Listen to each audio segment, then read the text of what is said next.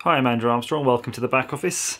Now, I'm very rarely in the front of the curve technologically, buying all my stuff from car boot sales, but I did buy some Raspberry Pis recently for a project. I do use them occasionally, sort of with emulators and embedded systems.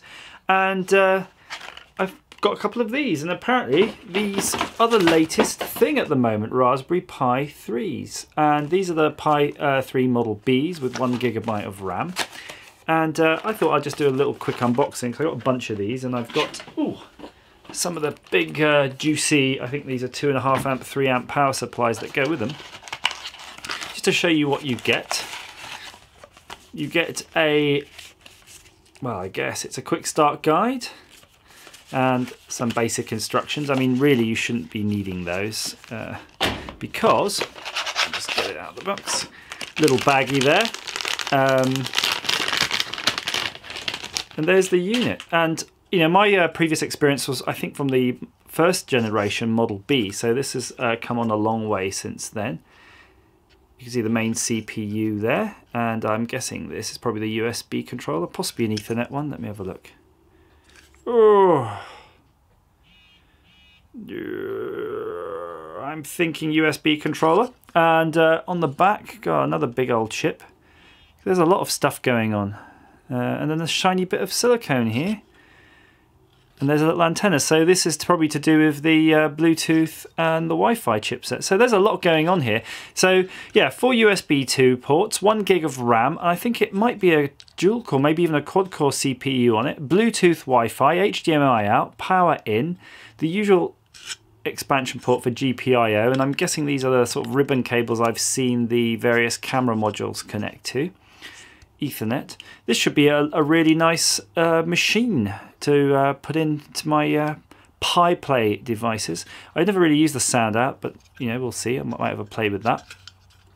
So first impressions, it looks really well built. I mean, I still kind of hate that they put ports on the side. It's a really weird form factor.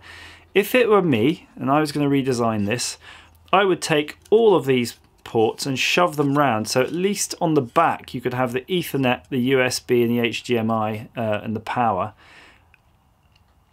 so then you could fit it in a long case and it would work a lot better. I mean, it's really random. You don't see many consumer electronics devices having plugs you know, perpendicular to each other. That's what just makes these so annoying. And I think it was even more annoying on the original ones because the Ethernet port and things used to stick out. Also, I do like they've got a micro SD, and if you're buying these, you can buy them with the noob's image, and that's a sort of a get you started image.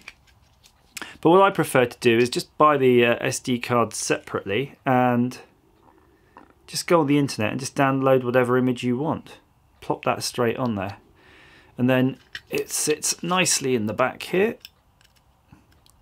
Still sticks out a bit though. I mean, I'm not really sure if that really helps. I mean, unless your case was incredibly thin, it's sticking out those few mil really isn't going to help you, and it's sticking out when you're not in a case is actually kind of annoying because micro SD cards actually have a little ledge on them anyway that you can use your nail to rip them out.